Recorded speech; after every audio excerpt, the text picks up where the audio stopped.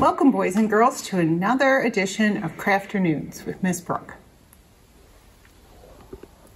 Today we're going to make some banners. With going back to school, I thought it'd be a great time to have some celebration. I've made a miniature banner here for our castle. If you haven't done the castle craft, you can go back through our YouTube list and see if you can find it there.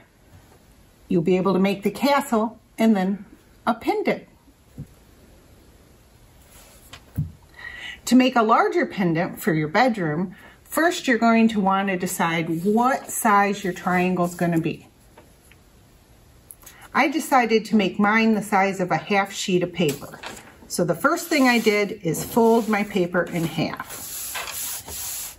Then I decided I'd want 2 triangles on either side, so I folded my piece of paper in half again. Then to figure out the middle, instead of using a ruler, I folded my piece of paper in half one more time. Then I could find the center point. From here I used a ruler and drew a line. Let me show you. Here was my center that I folded. And then with my ruler, I drew my 2 lines. From here, you can use your scissors to cut it out. And what you'll notice is there's an open end of your paper and a folded end.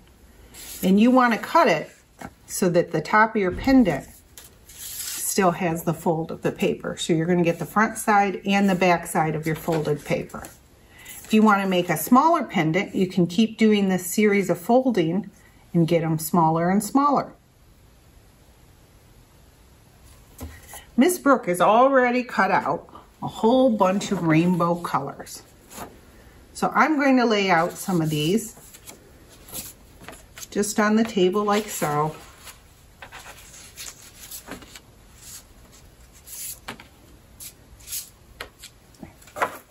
And what you'll need to decide is how long your pendant's going to be based on where you're going to hang it. If you're going to hang it at the top of a door, I think about 7 or 8 of these size triangles would work. I'm going to use just regular yarn. You want to make the yarn long enough to hold tape at the end so that it's longer than the banner.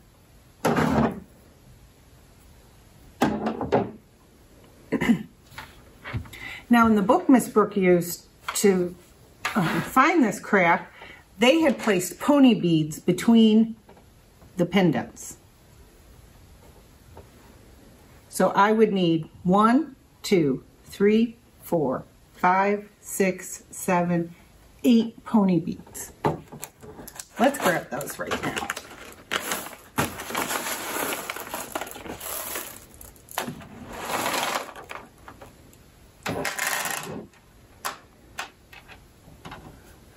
So on one end, I'll string on the bead. There we go.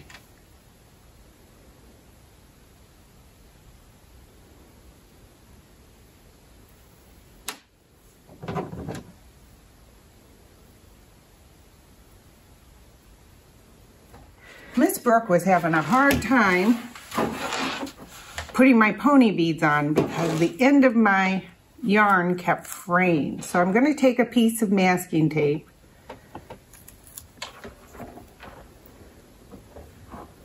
to try to keep that stiff so that I can guide it through the hole of the pony bead. And the trick with this is to make it small enough around that it still fits in your pony bead. You may need some help from mom or dad for this, from an adult that's helping. Okay, this should go much easier. Oh yes, look at that, much easier. 1, 2, 3, 4, 5, 6, 7, 8. Okay, Now we'll put our pony beads.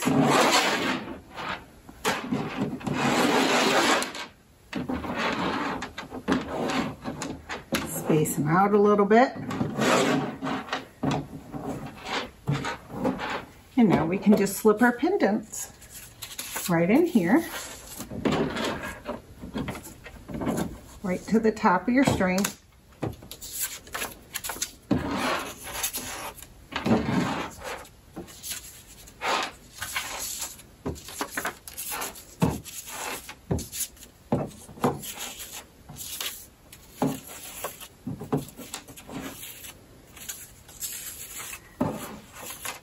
And one last pony bead. Okay.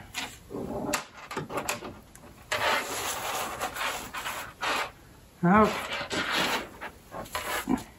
up here you're going to have to fiddle with it a little bit to get it just right.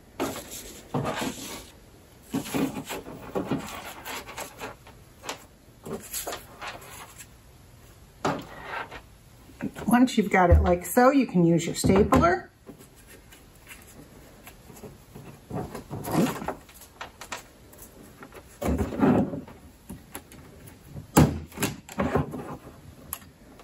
And that'll keep it in place.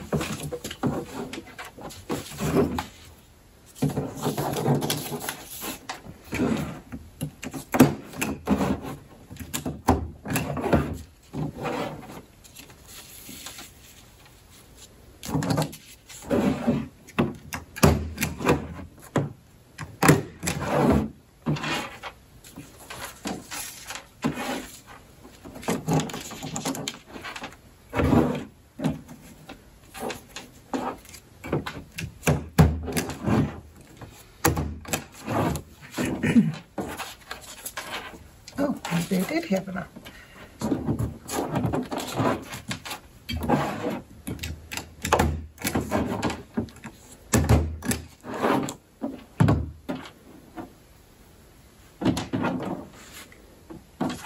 And there you go. Now, if you'd like, you can write back to school, happy birthday, congratulations. You can decorate them with glitter glue, stickers, markers. Have fun.